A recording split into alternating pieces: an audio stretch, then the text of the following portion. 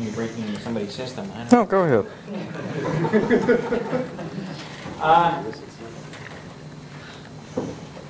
I mentioned in the 526 to 590 class, we have a number of very interesting speakers lined up in the coming weeks. In particular, in 3 weeks, we are having not only a speaker, but we're having a series of other presentations as part of our first annual research symposium for CERIAS. And you are welcome to attend that. We are going to have on Thursday afternoon, on the 20th, we're going to be having a poster session and some demonstrations. Some of you are present will be presenting, and you may not know that yet, but you will be. And then on Friday, Friday the 21st, we'll have a series of talks by faculty associated with the center on some of the research projects that they are involved in.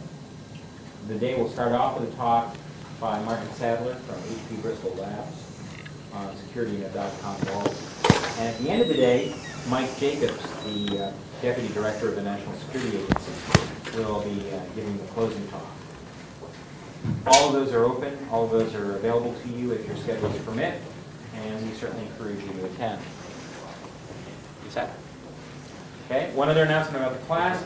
If you signed up for this class for pass-fail credit, then hopefully you've been signing the attendance sheet every week. If you didn't sign up for this, then you don't need to worry about it. If you think you signed up for this for letter grade credit, there's a problem. So you better see me, because it isn't offered for that. If you have no idea why you're here, then I guess that's Friday afternoon. I know why I'm here. I'm here because of our speaker. And when you work at security for very long, especially in recent history, you go to a lot of the same conferences and see a lot of the same people, and you see a lot of the same names occurring. And for as long as I can remember, I've been saying Padgett's name. I've been saying yours for longer. Okay. And no matter where I go there, I see Padgett. And I've been to a doctor, but it hasn't helped.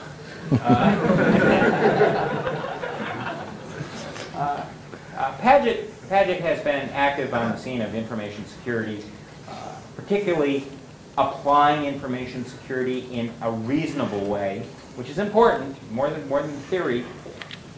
For a number of years, he has indicated that been working in this area for effectively 30 years in some respects, or you've been? No, I've actually only been working in, well, it depends on how you look at it. My first paying job was in cryptography. There you go. But that was 30 years ago. I actually got into security by accident in 1989. That may or may not find its way into the talk, but Padgett's been involved for a long time. He is currently one of the principal security architects for Lockheed Martin Corporation, a very, very large corporation with a lot of security needs, and they are one of the sponsors of the CERIAS. Padgett's been involved in that area for a long time. In addition to all of the work he does going from airport to airport as part of his job, he also collects Pontiacs. And I'm not sure if that will find its way into the talk either, but it's going to be an interesting talk on issues of malicious mobile code. And so please join me in welcoming Padgett Peterson. Thank you.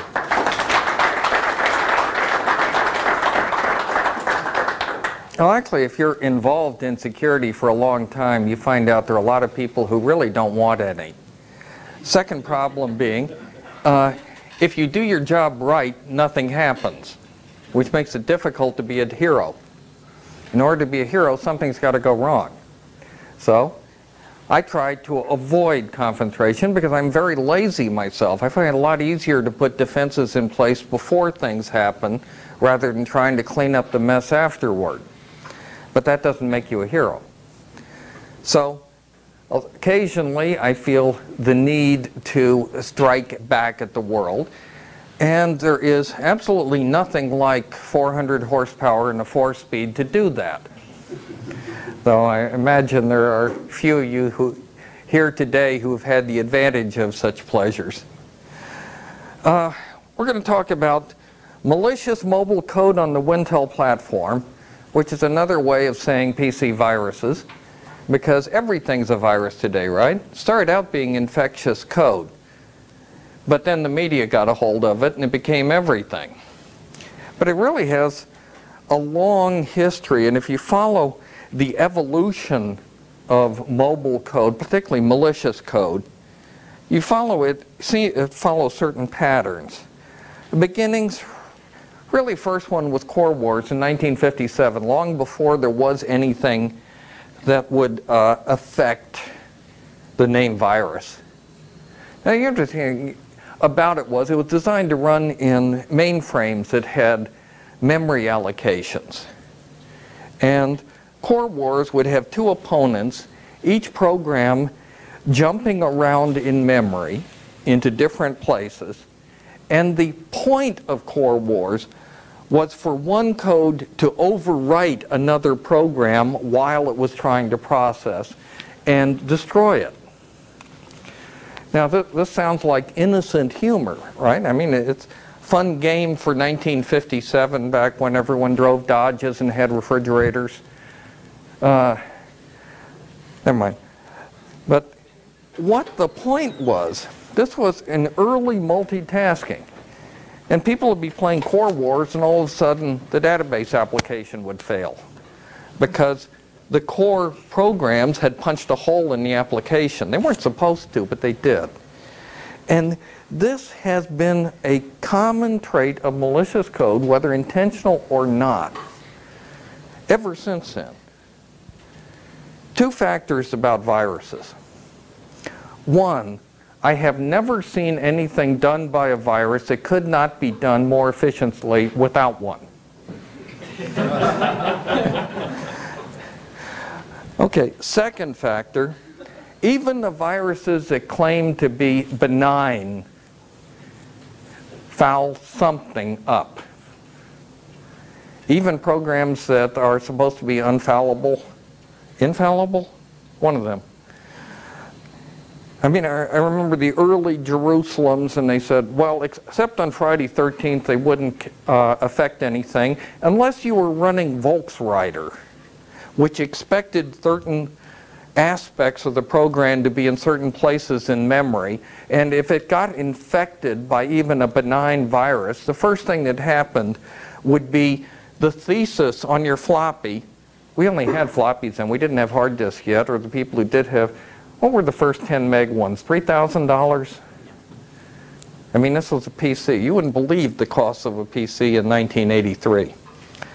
So the first thing that happens is Volksreiter overwrites your thesis.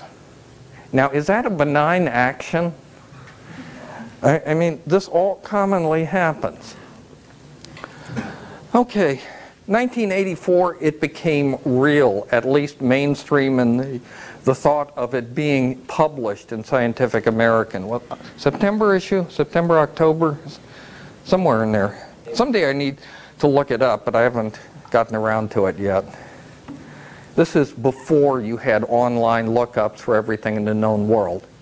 You know, there was a time before the internet, people. A lot of us grew up in it.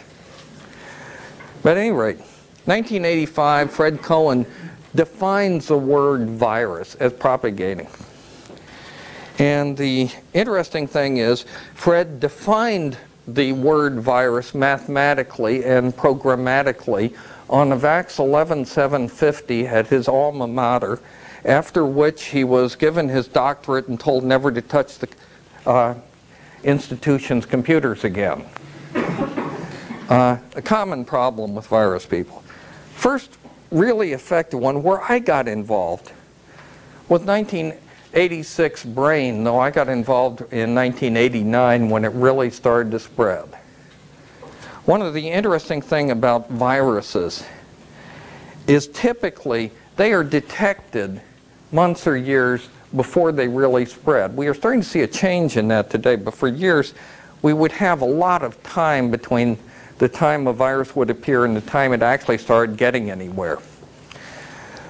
That is, provided anyone was looking.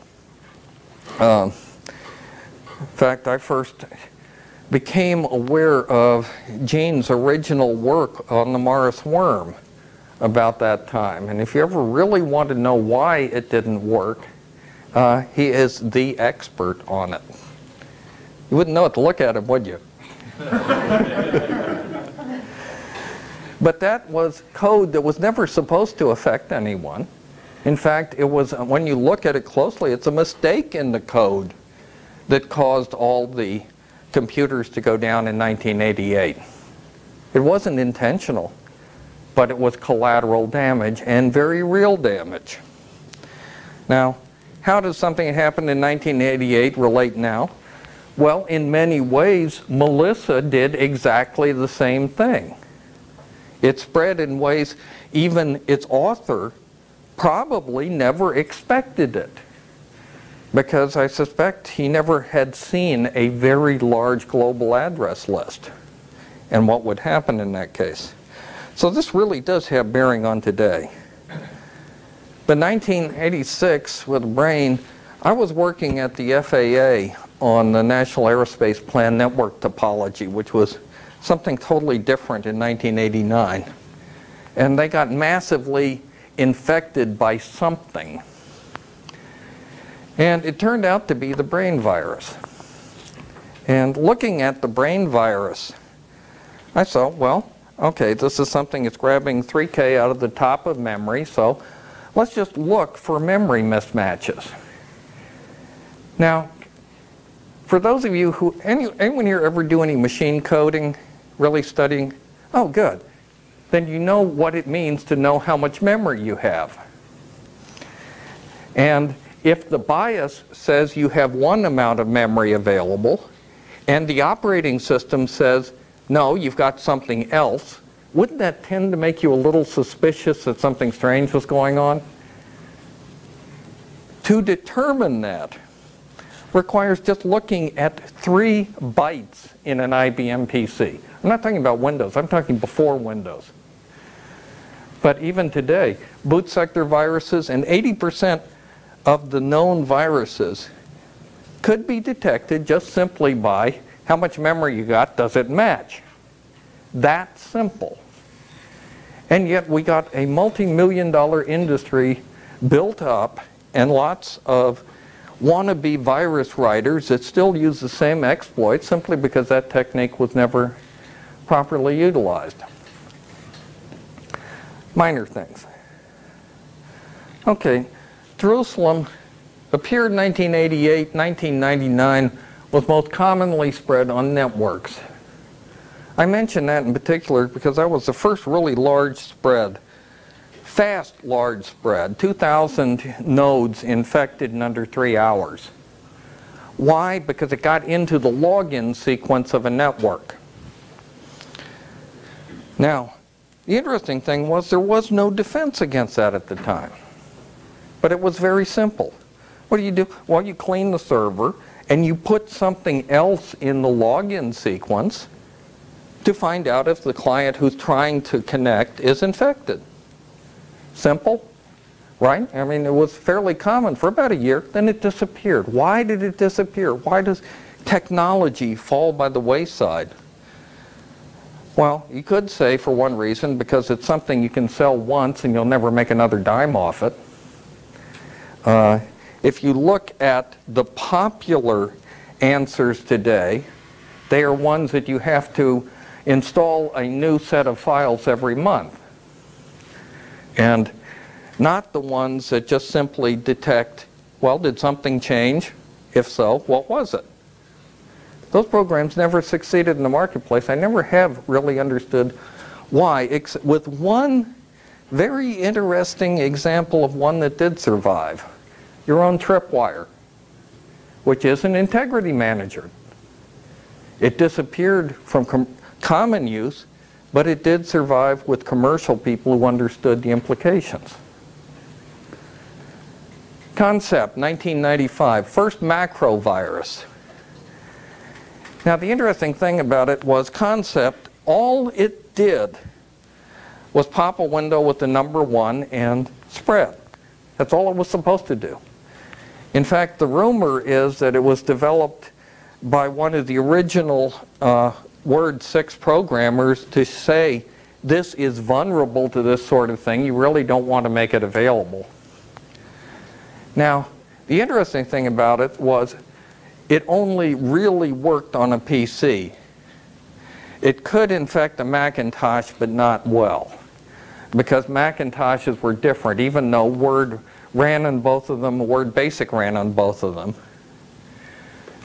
But then Microsoft put out something called ScanProt, which, aside from the fact the only virus it could remove was a concept, was an absolutely marvelous tutorial on how to make something run on both a Macintosh and a PC.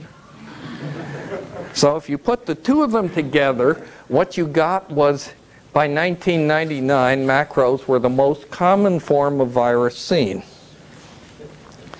Now, the interesting thing about that is that these macros are very easy to detect. Ask Word. It will tell you if a document has macros. Now, the fact that they are macros, well, a lot of antivirus people got together in 1996 and said, well, gee, macro viruses are a real problem. Only a few people, mostly businesses, but only a few people are actually using them. So why not give the user an option to turn it off? What? Disable our product? This becomes more obvious a little bit later. But it's made possible by Word Basic. And in fact, Melissa spread exactly the same way. It did some novel things. I mean, doesn't everyone want to send email from inside their applications? The fact is, I have never seen any use, particularly from inside Excel, of collaborative data objects other than by viruses, but it's considered a very big selling point. In fact, if you look at the, let's see,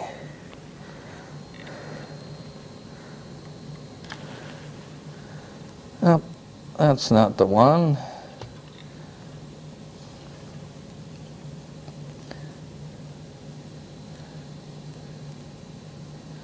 See which one this one is.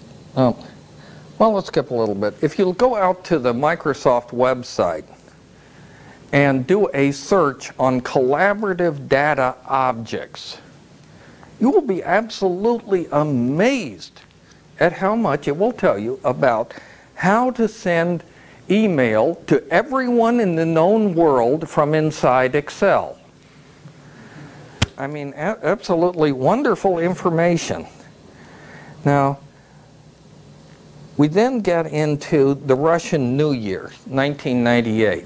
The reason I mention that is this was the first one, even though it never really spread, and I think it's just because it is a rather complex action, and the only people who actually looked at it were ethical enough not to exploit it. But then again, the next really drastic effect may be it. Was the Russian New Year. It used pure HTML in messages. It didn't, the reason this is important is it didn't require an attachment. Concept spread as an attachment to email or as a file sent between people.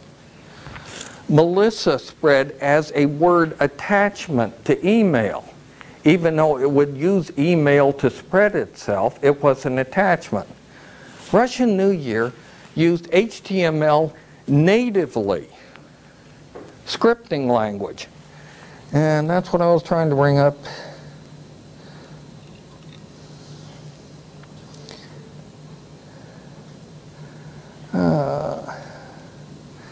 This case, which has since been corrected. Now, the interesting thing about this, the Russian New Year exploit was made known among the vendors in 1989 or 1998, right at the start of the year. almost immediately, Netscape filled the hole. This does not work as Netscape 4.0 or later. However, the other vendor, for reasons known only to themselves, never did do anything. Well, not entirely never did anything, I should say. This works because the it used an iframe mechanism with a source of, in this case, an XLS. Now, anyone here write HTML, you know you don't create a frame of a spreadsheet. You use a frame of an image or more HTML, which may have menus in it. But this is part of the reason the Justice Department got very interested in Microsoft. Because it turns out that Windows 95, 98, or 98 started it. Windows 2000 continues it. Millennium has it. Has a single-threaded mechanism for handling what they call Visual Basic, VB or VBA, or VB scripting, which is a subset of it. There is only one element within the operating system, so it is considered part of the operating system.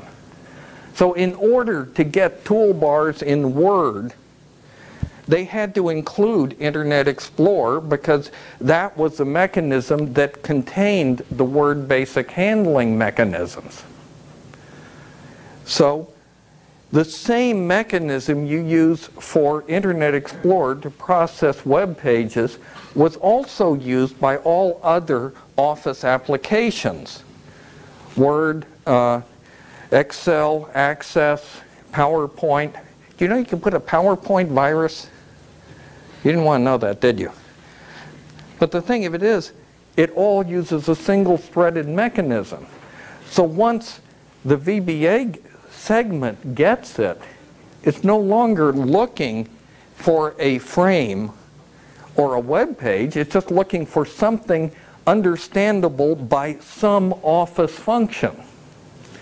So what happens is, instead of opening a frame, which would be floating normally, it punches that onto Excel and opens Excel in the background. And if Excel happens to have the right XLS with macros in it, guess what executes?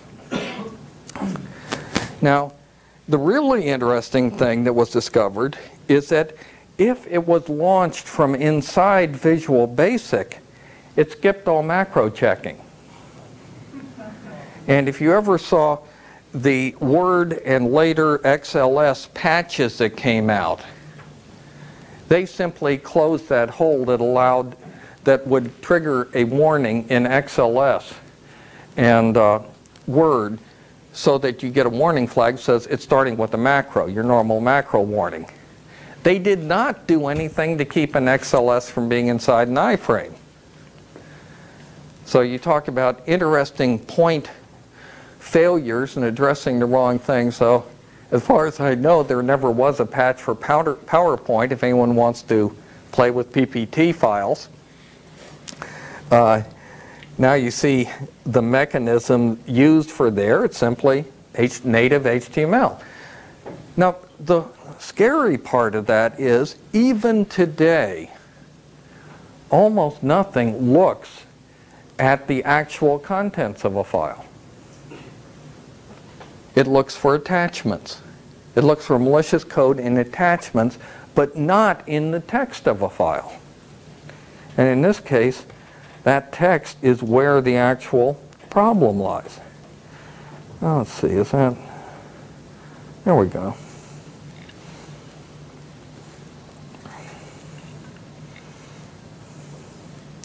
Okay, Melissa, I figure decides a space of its own. Occurred last year in March. Surprise success.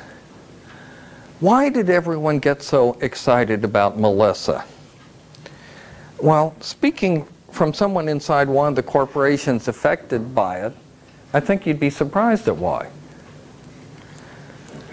On the 26th of March, a year ago, which is almost exactly a year ago now, all of a sudden our mail stores got filled. Microsoft announced there was a new virus floating around that on infection would send out 50 mail messages. Add a zero past my hand. Right? Everybody remember that? 50, right? How many people think that was a real number, 50? Anybody? I mean, you all studied the code? You notice there were actually nested do loops in there? We just don't trust Microsoft. Yes, but the word from Microsoft with the same program that detected the files and cleaned out the message stores was 50 messages. We had 100,000 infected messages sitting in the stores.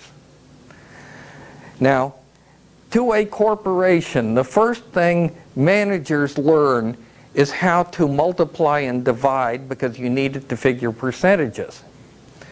So, 100,000 infected messages.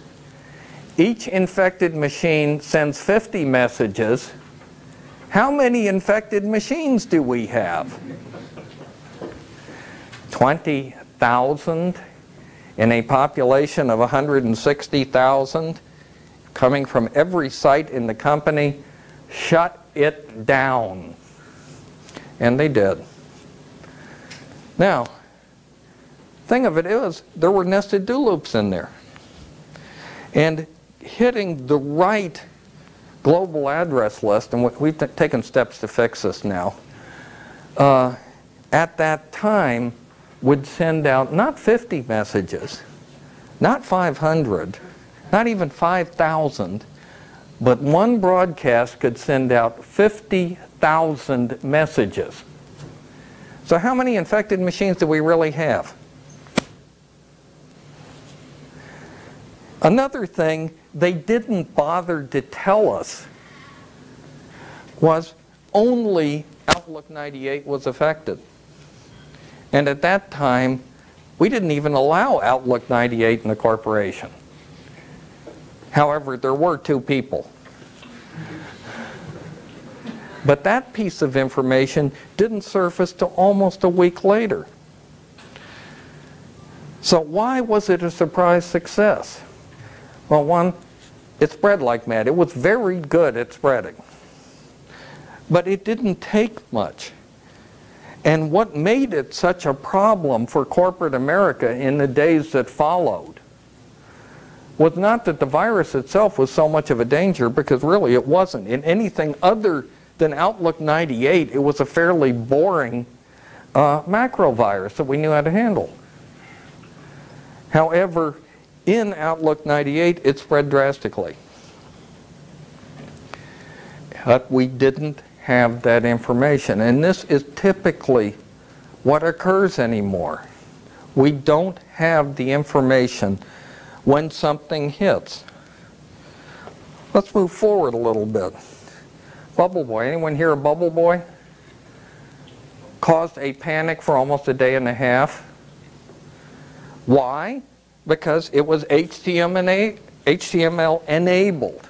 Nobody'd seen it yet, but it was an HTML. What it did was it was embedded in the text of a message. This was late 99 now.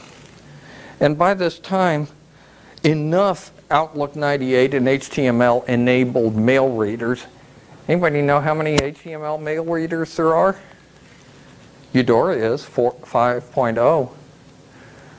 They don't talk about it too much because it doesn't do the same things, because it isn't as intimately connected to the operating system, so it acts differently. But this was a panic for almost 3 days, and was very interesting because it was a scripting function. Let's see, I believe I have it here, if I can remember which one it is.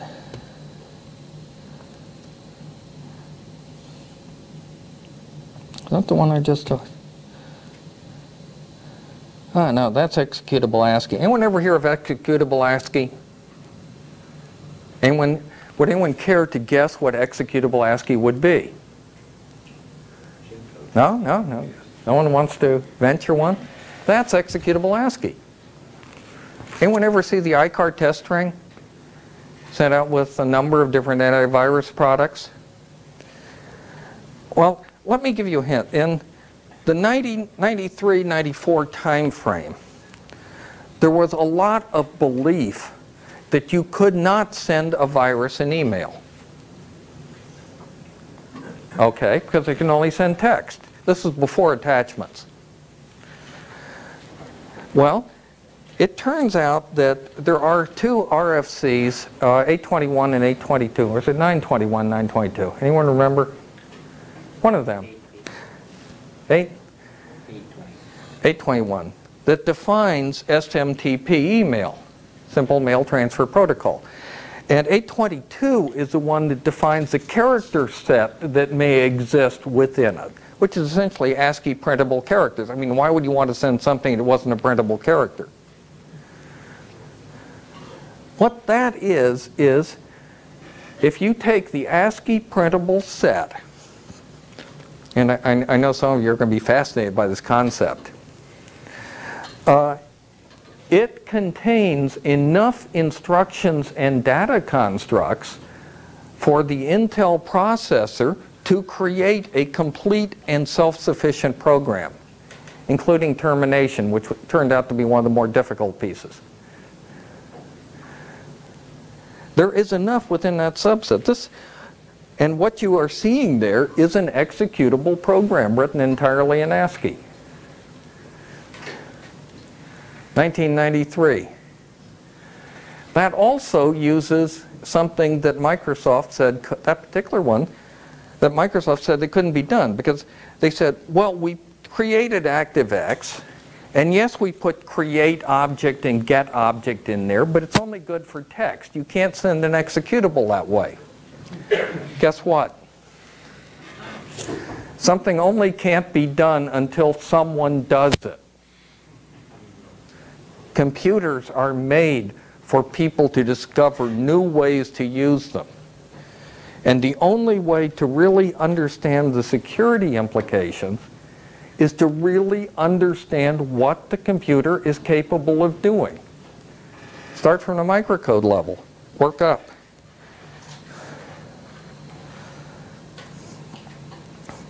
So Bubbleboy, which I've got the text, I can show it to you a little later. I want to leave some time for questions as we go along here, was HTML enabled, and it used a quirk of that same text mechanism to drop an executable file using nothing but VBA script. And now, you might say, so you drop a file. Big deal. Somebody's still got to execute it, right? In Windows, do you know what happens if you put a file into the startup directory, the start menu directory? This is why you might, sure, you got to wait for the next boot. How often do people boot Windows? So it exploited, and that second part is the really interesting piece. Bubbleboy came out late in 1999.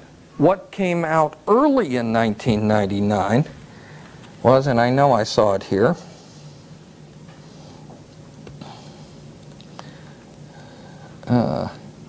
where'd 032? There's 032.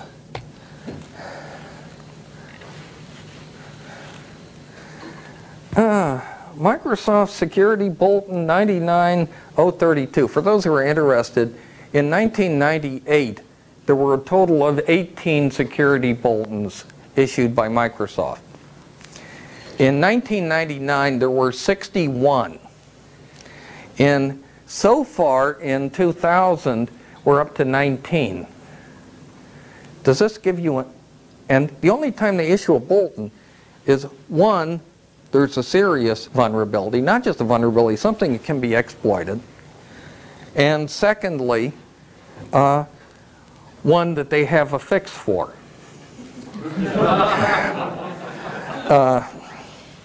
But at any rate,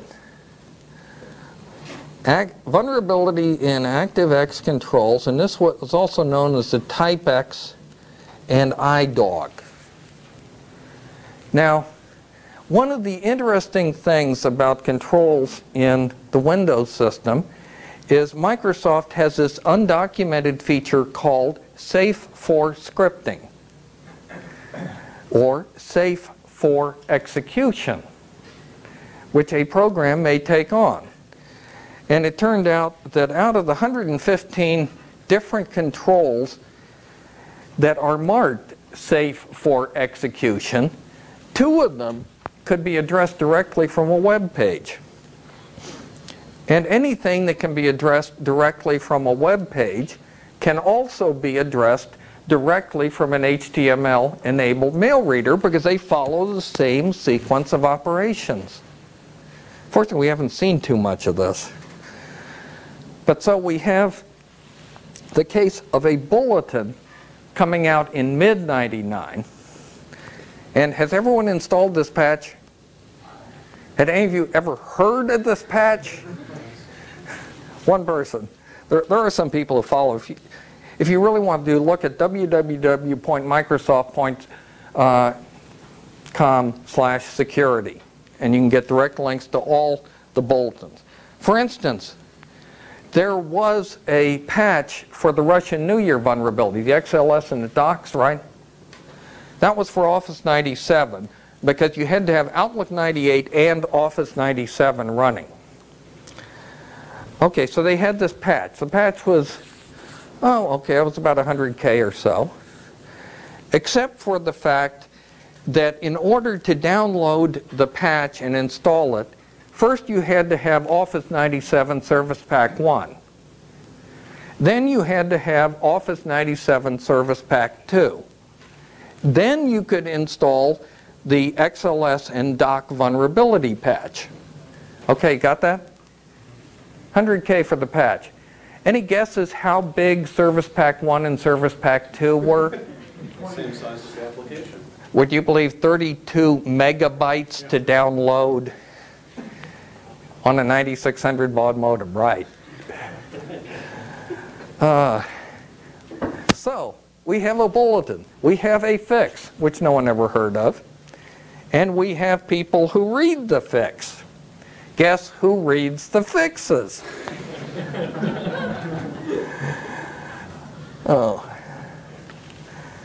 So we get Bubbleboy.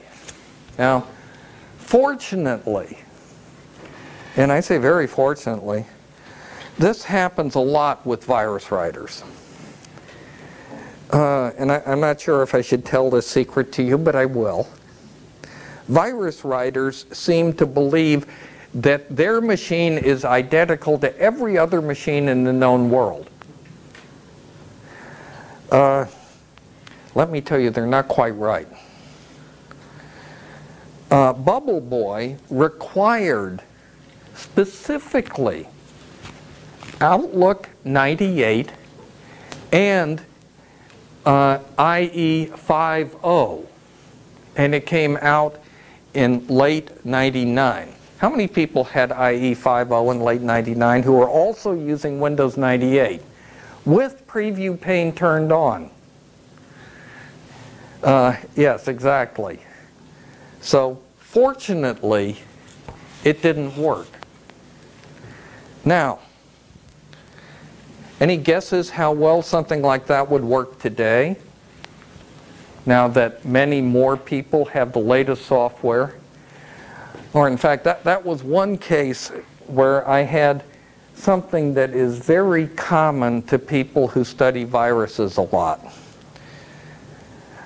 It is looking at the virus code and thinking, gee, if they just did that. You're very fortunate because the people who write antiviruses won't. And that is probably what is saving the world from a slow death by computer. Because when you look at the systems and realize just how vulnerable they are, it is scary. Fortunately, there's no tactical advantage, and most viruses are... Anyone here do a ham radio operator? That too old for you? Know what a QSL card is? Most of the attacks are essentially people counting coup. Know about that one? Showing they can. Where damage is done, it's usually because they did something to a system they didn't understand well enough to know what to do without bothering anything. And I guarantee you that any code sequence you can imagine, even 90 no-ops, I can find you an environment where that's destructive. Does buffer overflow come to anyone's mind? Just by existing, just like the Core Wars damage done originally, it's going to cause damage somewhere. Okay, why limited success? Why don't they work a whole lot better than they would? Why? Well, there's some reasons. Specialized environment. The people who write these don't have a broad knowledge of computing environments. Now guess where you can get the best broad knowledge of computing environments I've ever seen? Either a corporation or a university. You know, fortunately, people who write viruses don't tend to think that far. Really, they're not only limited in ethics, they're also limited in thinking. It is much more difficult, and this is the reason why I say you can't write a benign virus, to write a program that will operate well in almost any environment. Consider executable ASCII. Like I said, one of the most difficult things was to make it terminate. And the reason it was difficult to make it terminate is because you had to do some self-modifying code. Computer science people can close their ears. I'm talking about something every professor tells you not to do. But sometimes it's necessary to accomplish what you're trying to do. In order to have self-modifying code work, you first have to flush the cache. Now, that sound easy? Flush the cache in everything from an 8086, 8088, 8186, 286, 486, Pentium 1, Pentium 2, Pentium 3. That is an interesting challenge because it means you have, in order to write the code, you have to understand all those architectures. Now, it used to be you could just go to Intel and they would give you all those books. Now I have some that are considered collector's items. In fact, the one I used most when doing early antivirus work was a preliminary data manual from Intel dated 1979 on the 8086 architecture, which included the complete instruction set in timing diagrams and information on how big the cache was and how to flush it. Sometimes, like engineering, writing good code is really a boring process, particularly if you want to work on very wide mechanisms. We see a lot of companies today that can write code that works once or in one specific application. Writing very broad code is very difficult and not for the mind. So why do they have limited success? Well, probably they didn't know that they were being specialized because they weren't aware of all these different mechanisms. Worked on a single platform. Another factor, there was very quick reaction. Unfortunately, in some of the cases, the media got a hold of it first, and the media is always wrong. Not entirely wrong, just wrong in subtle places. And I remember when the little black book of computer viruses came out. It was how to write viruses.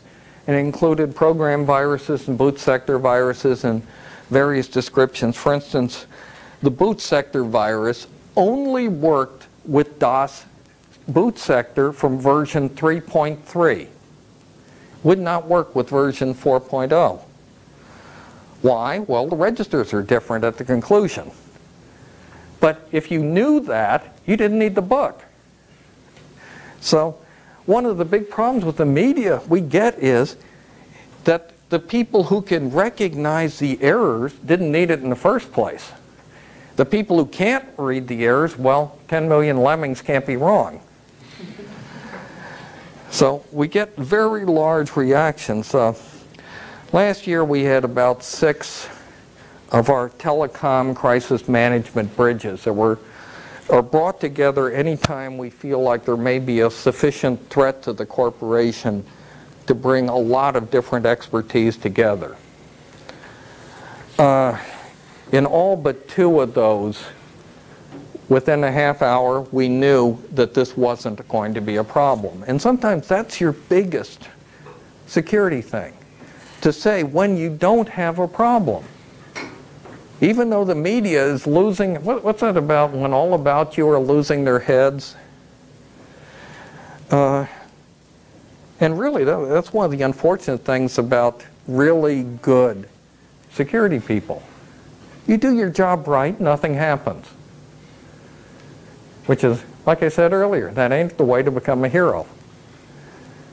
Though, I'll tell you also, enough exceptions do occur that you will have plenty of opportunities. So, quick reaction solved it. We knew what they were having. Why? Because we get most viruses as soon as they appear anywhere, take a quick look at them, and can determine fairly quickly what is going to have a real effect or what isn't. That was a direct effect of Melissa. That we had to develop the lines of communications to bring the viruses in early, and there were about 200. Is there a question? You're just waving? Oh, okay. By the way, I'm just guessing. I can't hear, so I make a lot of guesses. So, most damage, collateral. But as I've mentioned, you can't avoid it. Okay, why do they work at all? Well, there's a lot of reliance on ignorance. Users don't know about all these patches that go on. Steadily increasing population. We have what is called a target-rich environment. If you can't find one immediately, it's easy to go on. And as we go from 50,000 cable modems and DSL connections to 50 million cable modems and DSL connections, stable targets, fixed IPs, 24/7 operation in somebody's trailer, that target is going to increase. Little understanding of the implications of all the things we have. No, who wants to understand? Who cares? It can send your mail or not. Who cares if it can send everybody's mail? Single universal operator. So if somebody understands how collaborative data objects work in its intended application, they have a really good idea how it's going to work in an unintended application. And that's a dangerous one. Futures? Well, I think the number of discoveries is going to increase.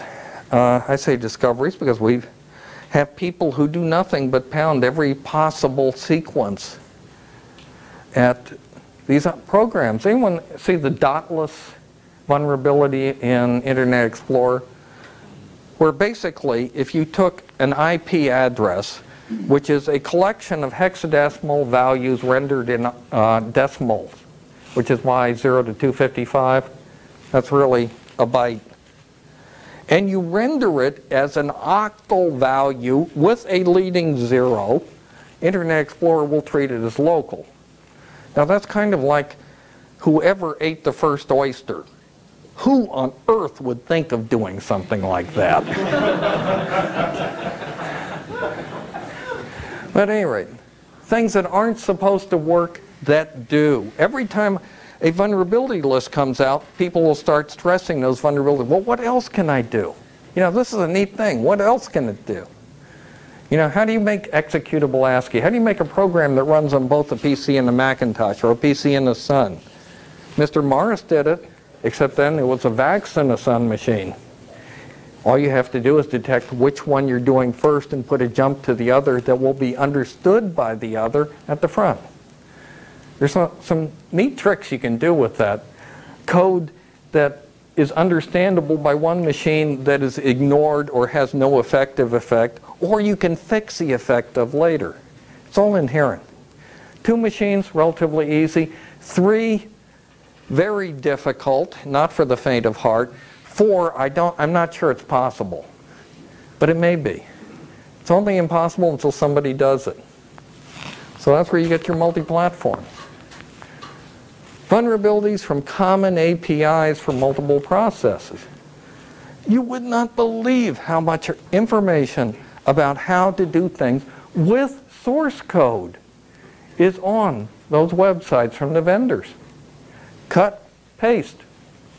In fact, I was going to bring it, but I had trouble finding it again. The source code in Melissa can be traced line by line to a CDO sample that was on the Microsoft web page. I've got it at home, I just couldn't find it. I apologize for that. Blurring the protocols. Well, once upon a time we had all these different things that did specific operations. And what we're seeing now is essentially everything's HTTP. One protocol, everybody doing anything you want to do along it. So we've got HTTP and HTML enabled SMTP. You've got HTTP doing FTP. You can even do Telnet, though crudely. Biggest thing missing is feedback. But if all you're trying to do is spread destruction, you don't want feedback. In fact, you don't want anyone to be able to find out where you were coming from, which is one of the real dangers that exist today. Okay. Increased numbers of I'm not sure if dumb is the right word. I mean, I used to write code that I considered user stupid. It would figure, if you made a mistake, it would figure out what you were trying to do and then suggest that you might really have meant this, not that. But you don't see this anymore. You might say, maybe it'd be better to say ignorant, because ignorance is curable. I don't know if it's going to. Target-rich environment, I mean, what is the critical mass? How many vulnerable machines does it take to get something that will spread explosively? We don't know. As far as I know, there's never been any research done on that fact. We've had some people talking about increased number of binary. Now, what I meant by binary, the tribal flood denial of service was a binary attack. And if you look at a novel by Lewis Theory back around 1993 called Soft War, you'll find mention of a binary attack. Screw up the temperature of St. Kitts and all the printers go berserk. So it's nothing new, but we're starting to see these. And why? Because if you infect a zombie and plant an attack from a zombie, then go away. When the zombie triggers, how do they know where the attack came from in the first place? One of the big things that malicious people learned from Melissa is that it is amazing how far you can trace the original source. So one of the functions of tribal flood was to eliminate that traceability. Okay, movement of online machines from Unix to Windows-based. All the denial of service machines attacked this February were Unix machines, mostly Sun Unix. Why? Because the method of inserting the attack was via a known vulnerability in Sun RPC. And one of the interesting things is that I never once saw mention in the media that, are you worried about being a zombie? Do you have port 111 open? Is that a simple question? Did anyone ever ask it? Did anyone even know it was that simple to detect? That wouldn't tell you if your machine was a zombie. It would just tell you if it had the capability of being exploited as a zombie. And now you reduce the number of machines you have to check down. In my case, the number of exposed machines with 111 open turned out to be 6. I checked them all, closed RPC, none of them were infected. 6 from over 160,000 machines. One of the big jobs of security is reduction to manageable functions, but I never saw that mentioned anywhere. Companies adding firewalls, which are going to be violated by home use of cable modems. Now, how many people have a personal firewall at home? Good. How many people in the real world do you think have them? How many people with BMWs have them? 2. Oh. Sorry. Okay, okay. No, it's a 1967-2002, right? All right. In 1967, Motor Trend voted the BMW the best European sports sedan under $2,000. So there were some. But this is adding the targets, moving targets. Once PPPs were all DHCP. Every time you dialed up, you were liable to get a different IP address, and you weren't connected all the time.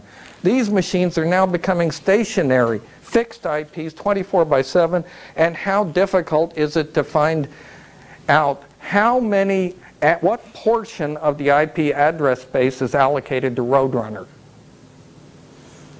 What would you do a search for? Time Warner? How many address spaces do you think you'd get immediately if you just did a niche lookup on Time Warner? Lots. How many do you suppose are exploitable? How many do you need to find to exploit? 1, 20? That's the thing. They don't find all machines. They just need to find enough. And we'll go from there. Well, with that, we're pretty close, so we've got a couple of minutes. Any questions? Anything I can help you with? Shall I? Dancing? I don't do that well anymore. Sir? I've been talking with some people about the open source operating systems and these sorts of exploits. Will having an operating system with the complete total source code make doing this sort of thing more common or less common? It will make it easier for those who have time to study it. It will also make it easier for those who have time to study it to secure it. If you understand all of the implications, you know where the holes are. I mean, this is the reason I don't believe in penetration testing, though I usually have a lot of people asking me to do them. I just tell them, well, give me the ACLs of the firewalls and the routers around it, and I'll tell you where the holes are. You can go pound them.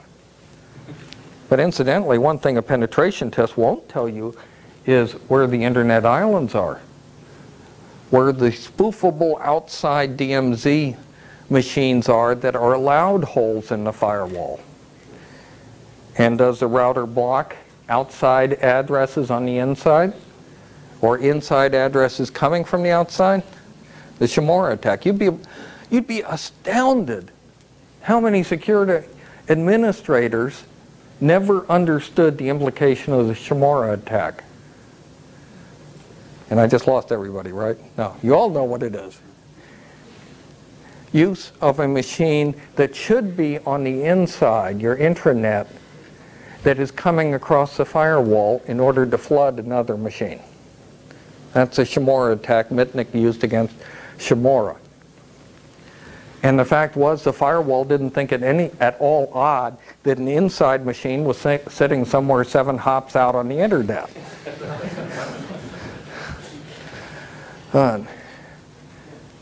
Questions? More? You all hungry? Tired? Pizza night? Sir? Is Microsoft stuff going to get any better? Better for what? Depending on what you want to do with it, it's already very good. Is there going to be any outcry against people like Microsoft from outside the computing community, from insurers or other people who are going to pay for cleaning up messes? Do the words culpable negligence have any meaning to you? Yes, that's why I'm asking this. But they don't to the lawyers. Okay. And until the lawyers understand the implications, you won't see anything. And you don't see that coming? I've been trying to educate lawyers for over a decade. I consider them a very valuable weapon sometimes. I mean, I still have some sealed driver discs that were infected and being issued by a company, just in case somebody wanted to have proof that that company actually was sending out discs, because the sealing would demonstrate it. But no one was interested. Nobody, you know, one of the most frustrating things to find, how many times have you heard of somebody sending out a CD, sending out program discs that has a virus, and they say, well, our scanner wasn't up to date? You must have all heard that before. Now, the question that always has been in my mind, you don't know what's supposed to be on your disk? You know, you're trusting a scanner to tell you what's on there? How come you don't know exactly what the program's on?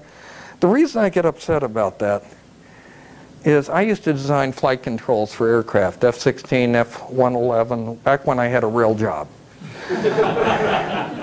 And every time we were running tests out at Edwards Air Force Base, better known as Muroc, when you could drive fast cars there. But I was in Texas at the time, and we had to send the flight control software. And I used to do two things. People kept saying to me, why are you doing that? One was, every time I sent out a new piece of software, I sent it 3 times. I got that from, anyone read Heinlein? Tell me 3 times.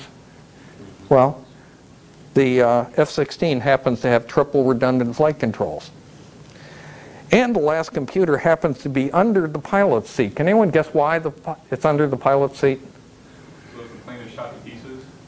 You know, you get a 20-millimeter cannon shell there, you really don't care if the computer failed. But I would send it 3 times, and I would send it with cryptographic checksum so it could be verified that what you received was what I sent, and before loading it, they'd call us up on the telephone and verify the checksum. And people thought, why are you adding all that? And I used to have the simple explanation, well, if we make a mistake, somebody else makes a big smoking hole in the ground. And it was effective. We never had a single software-related aircraft loss. Sir? Problems that way? Did you catch any problems that way? Did you catch any problems that way? Well, what we caught a couple of times was that one of the 3 copies didn't come through properly. And then we just go to the backup. That occurred several times. We never had the instance that incidentally was used in a couple of novels, and I remember chuckling about it. Stephen Kuhn's Minotaur, when he was talking about getting an outdated program. We never had that because the cryptographic checksum wouldn't have matched. But I guess novelists are permitted artistic license. Then again, maybe nobody else was bothered, and that's why F-22s kept flipping over. But I shouldn't knock competitors. Anyone want to buy an F-16? We got some. There. I'd like to buy an F-16. Okay. Creative financing can be arranged. Yeah. Well, thank you very much.